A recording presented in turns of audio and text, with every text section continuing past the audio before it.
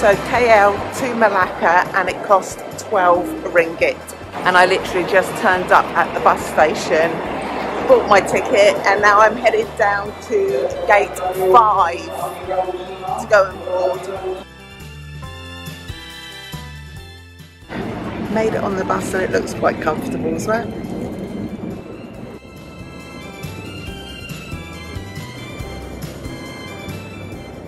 Arrived in Malacca, and it only took about an hour and 40 minutes, something like that, by the bus, and it was really comfortable. I just watched a film, and yeah, just ordered a grab. There's quite a lot of taxi touts literally as you get off the bus, but they wanted 30 ringgit, so I've come down and ordered a grab. Arrived here, but it's all locked up, so I've just phoned the number, and I think they're on their way to let me in. The accommodation was really nice, and I stayed in a double air-conditioned room for the first couple of nights, but unfortunately I forgot to do any footage of that, so there is no room tour of the first room.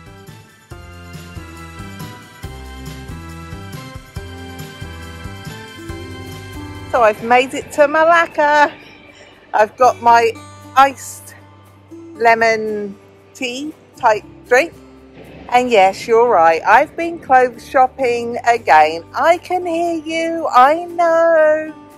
But it is a really cute shirt, isn't it? And I am going to get rid of some other bits and pieces. Anyway, I've walked down to the fort.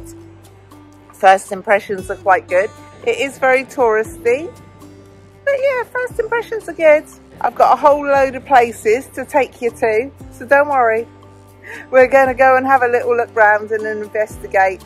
So I've booked 2 nights in my hostel, which is called the Traveller's Diary. I've got a private room. Yeah, I think it's looking good. It's looking good, and I might extend, but I am very close to the mosque, so the call to early morning prayer might be a bit too much. So I will reserve judgment until they've got rickshaws going past and they've got the loudest music playing ever. So anyway, I am going to reserve judgment until after my first night, and then I'll either stay there or I will look for somewhere else. But anyway, I'm going to go and finish my drink and have a little wander around. This is Dutch Square, which is right next to the river there, and it is a tourist mecca. Everybody just comes here to hang out, have their photograph taken. So right next to the giant ship there is, let me zoom in a little bit, a tower that revolves around. Just up here, look, that looks interesting. Might go and see how much it is to go up. I got to the ticket counter and I smiled and I just said, how much for one adult? And she looks at me and she looked down and she looks at me again. She went, how old are you, madam? So I told her and she went, I can give you a discount. At least I got the discount, eh?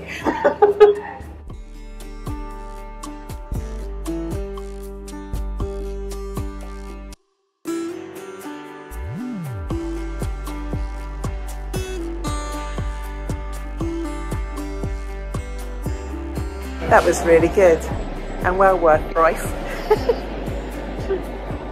Stop laughing at me, I know. I've bought some of these to try. This one is a curry puff, this one's a salted egg puff, and this is a chicken puff. What one shall we start with? Shall we try the chicken puff first?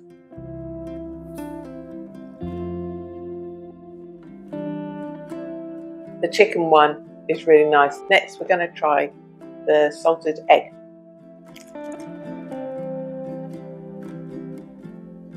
Okay, very sweet. Not what I expected at all. And last but not least, it's the curry puff.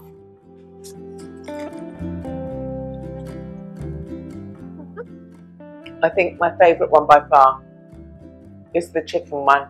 It's definitely the nicest. Oh, I don't know what's going on, but it's so quiet here. There's nobody around. And it's only about 10 to 8 as well. Maybe I'm just in the wrong area. I don't know. But it does say that this is the main street. So I've been here for 4 nights now, and I just thought how quiet everything was and nothing was going on. I come out of my hostel this evening and find the entire main road actually just a hive of activity, and somebody is just setting up just here ready to play music. And yeah, Saturday night market. Let's go and have a little look.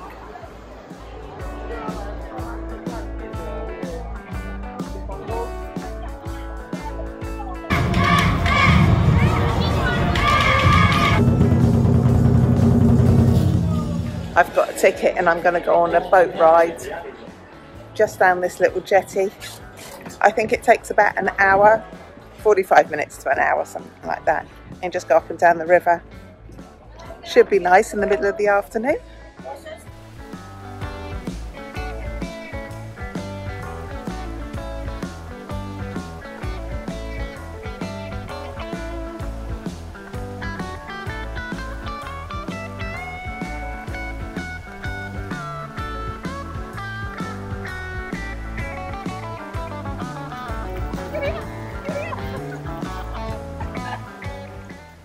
So the upside down house is actually included in the price of the ticket, but if you're on your own, it's really not much fun because you can't take the pictures, hold the phone.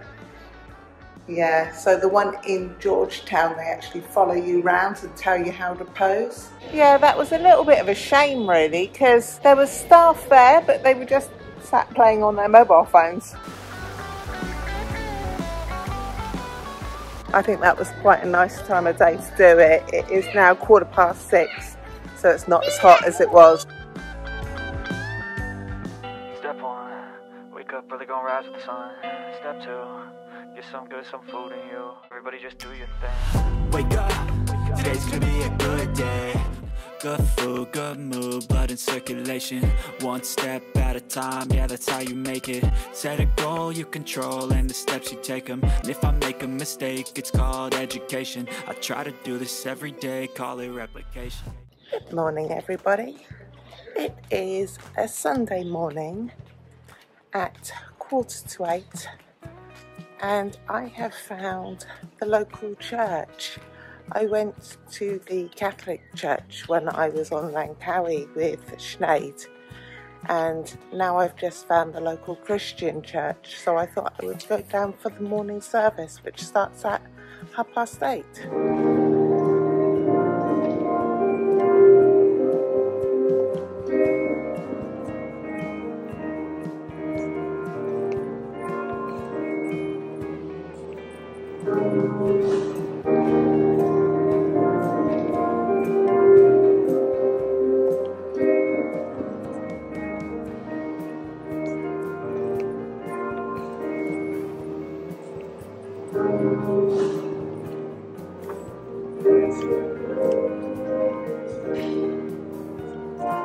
This is one of the oldest churches, the Church of St. Francis Xavier. But at the moment it looks like it's under repair, so I won't be going in and having a little look around.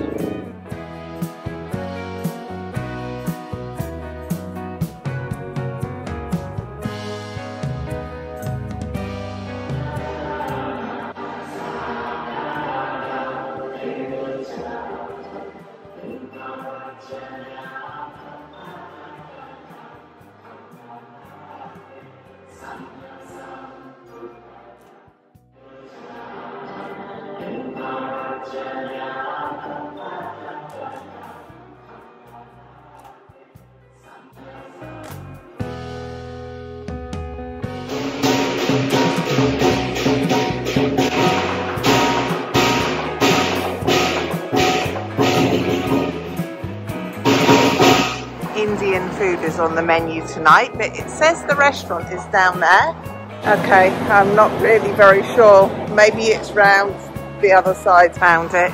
It wasn't down the back alley. It's just here that I've ordered chicken tikka masala with a naan bread and some lemon juice. So after dinner, I went for a cheeky ice cream, followed by a walk along the riverfront, which was really beautiful. I then went for something to eat and ended up meeting these lovely ladies from Singapore who paid my bill for me. After a couple of nights in the double room, I moved into a fan-only single, which was very comfortable. And during the day, I would work in the common area.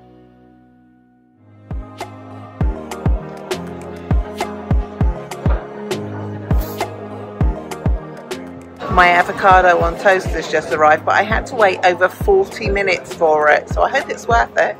I think they forgot about me and it went a little bit soggy. Okay, so after a not so successful stop for something to eat, I'm now going to go to the Royal Press. I'll put it this way, I was going to go to the Royal Press, but unfortunately it's closed today.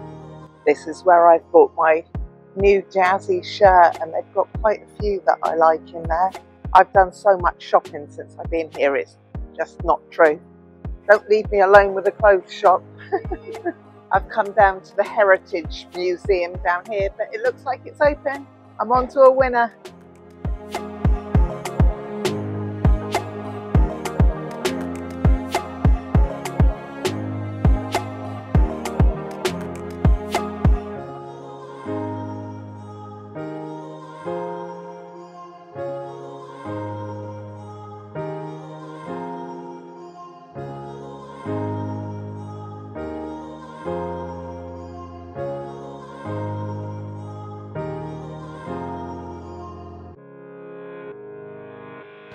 I really enjoyed that, but looking at the sky, I think it's going to absolutely pour with rain any second. So I think I might go and dive in somewhere and grab coffee. I've got a lemon meringue pie and a orange and passion fruit tea, and they both look delicious. Cheers. The buildings are so beautiful.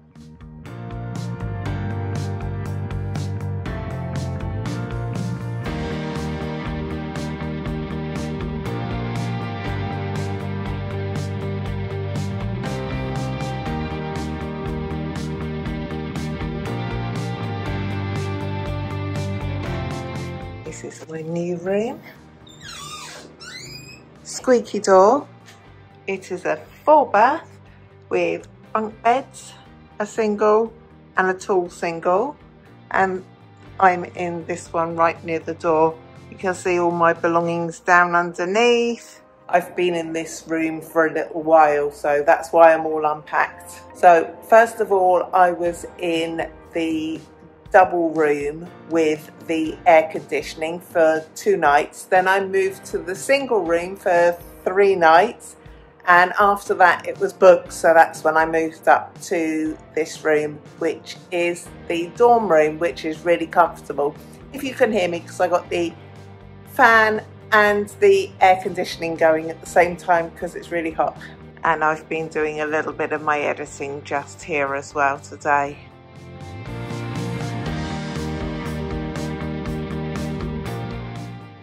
Off we go up here to the viewpoint, and it's a glorious day after the rain yesterday. Wow.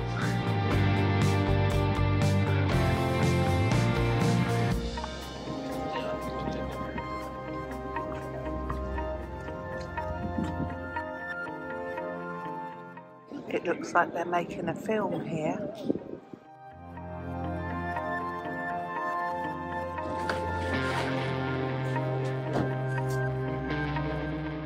I've just asked the guys in the soldier's suit. It's a film crew from Singapore, and it's about the British story in Singapore.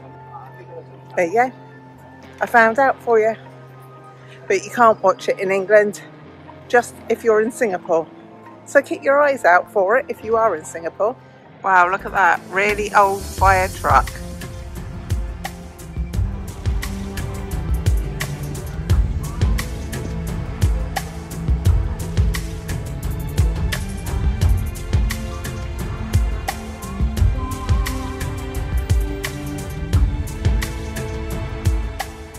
I've come down to the mosque to see the sunset. It's very beautiful. Look at that. Wow.